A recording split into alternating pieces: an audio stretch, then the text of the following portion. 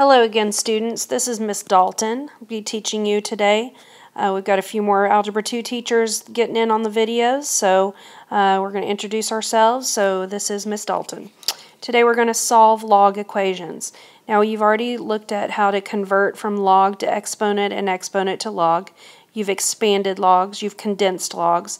Now we're going to use a little bit of all of that in order to solve a log. So there's a few steps that we're going to follow. The very first step is that you're going to make sure that the log has been condensed. So it's been condensed to a single log. Step 1. Okay, step 2, you're going to use the swirl method.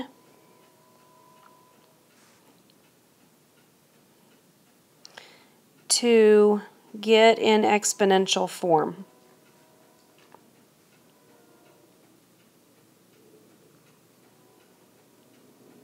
Okay, and last but not least, I call this last step kind of a cleanup step.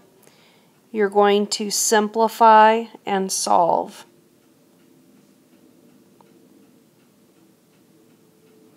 Alright, so let's use this, these 3 steps. And let's work some examples. Let's look at example 1. It says log base 2 of x over 2 equals 3. So if you notice, we've already got it in a single log, so we're going to move on to step 2. This says to swirl, so if you remember, you always start with your base 2. We're going to raise it up to the 3rd power. We're going to turn around, pick up our equal sign, and then we're going to set it equal to x over 2. Alright, so let's simplify, clean it up. 2 to the 3rd power is 2 times 2 times 2, which is 8. And that equals x divided by 2. Well, in order to get rid of a division, you're going to do the opposite, which is multiply both sides. We're multiplying both sides by 2 so that we can get x by itself. And I'm going to write it over here. So x equals 2 times 8, which is 16. Now, if you want to check your answer, you can always plug it back in for x right here. And when you plug it in, you should be able to get a correct log. All right, so let's move on to example 2. In example 2, log base 4 of 3x minus 2 equals 1. It is a single log, so we're going to swirl. We've got 4 to the 1st power. We're going to pick up our equal sign, and it's going to be equal to all of this right here, 3x minus 2. Okay, let's clean up, simplify, and solve. 4 to the 1st power is 4, and that equals 3x minus 2. You can add 2 to both sides. It's going to make it cancel here.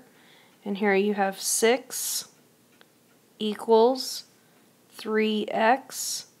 So if you divide both sides by 3, you get that x equals 2.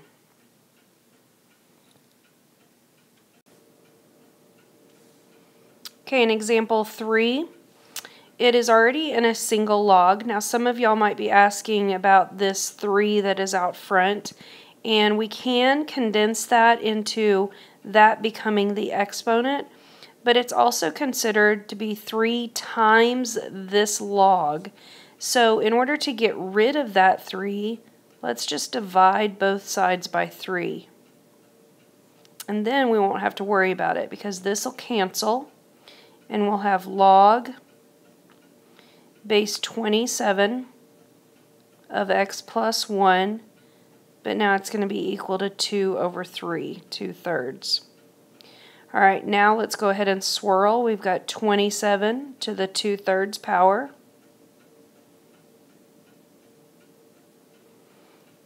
Oops. And that's going to be equal to that whole thing, x plus 1.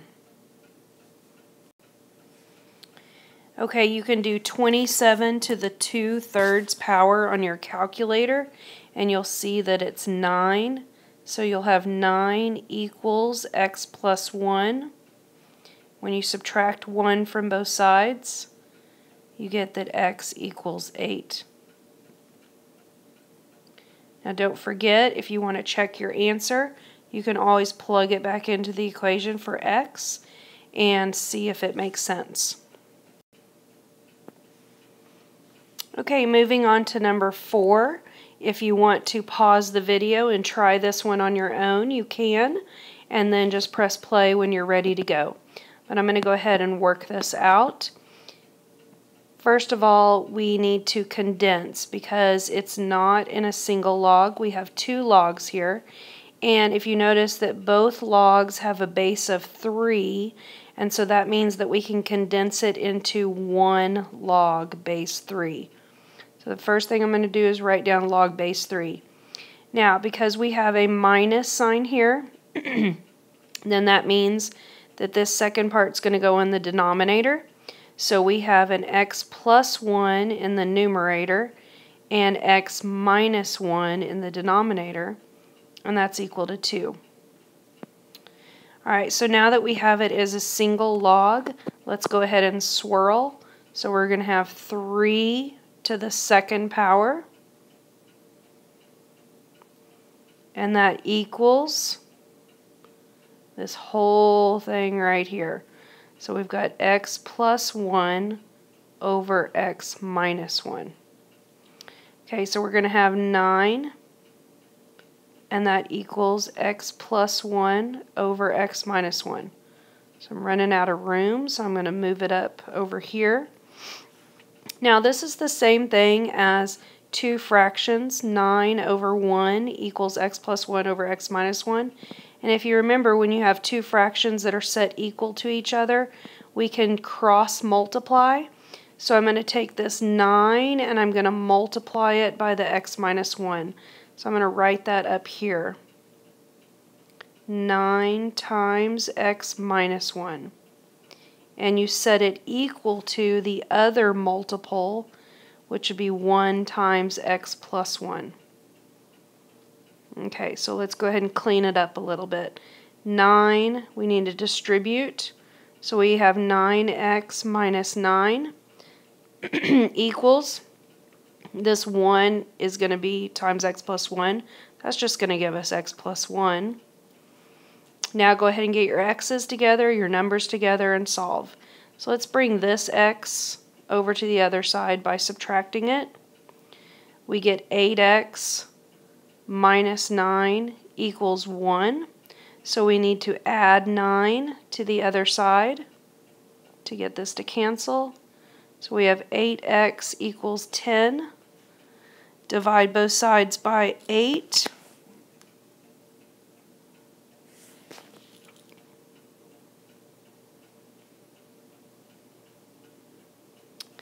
And you get x equals 10 over 8. Now, both of these numbers can be divided by 2.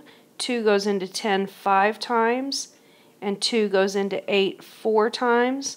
So the simplified fraction is this right here, 5 over 4.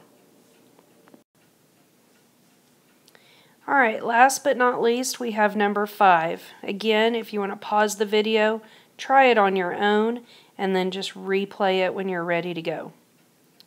Okay, so first thing that I notice is I've got the logs and they're on opposite sides of the equal sign, which means I need to move one of them over to the other side so that I can condense it. So let's take this one that's on the right and let's move it over to the other side. And since it's positive on the right side, when I move it over, it becomes minus. So let me rewrite what I'm going to have on the left side, just right over here where I have more room. So I'm going to have log base 4 of 3y minus 4. When I move this over, it becomes a minus log base 4 of y plus 6. And it's equal to the negative 1 because this is gone now that I moved it over. Okay, so we've got 2 logs. They are both to the base of 4. And so let's condense it into a single log. Again, we have a minus sign here, which means we've got a single log. This is going to be on the top, so 3y minus 4. And on the bottom, I'm going to have y plus 6, and that equals -1. It's a single log, so let's go ahead and swirl.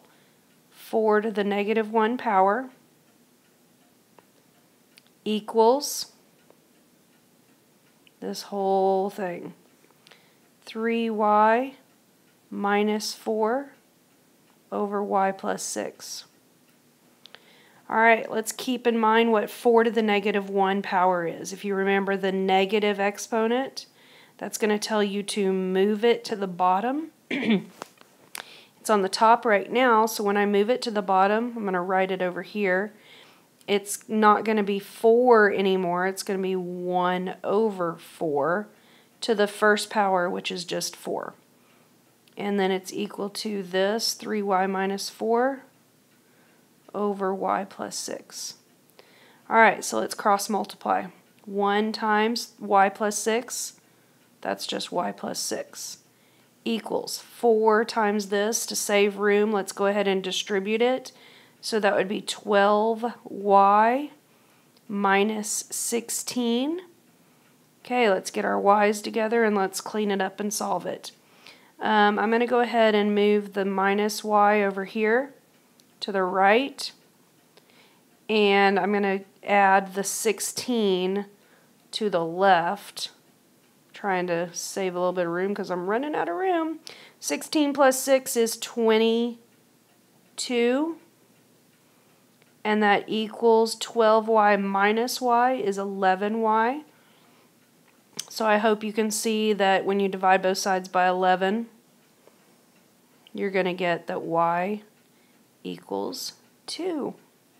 Here is my final answer, and that was a really long problem. I was running out of room, so I tried to make it work. I hope you were able to get it. Again, this is a little challenging, but when you come to class tomorrow, you'll at least be introduced to it, and we can go from there. So I hope you understood it well. Please submit your WISC form and fill out any questions that you have on there as well so that we know where to begin when you come to class. We'll see you tomorrow.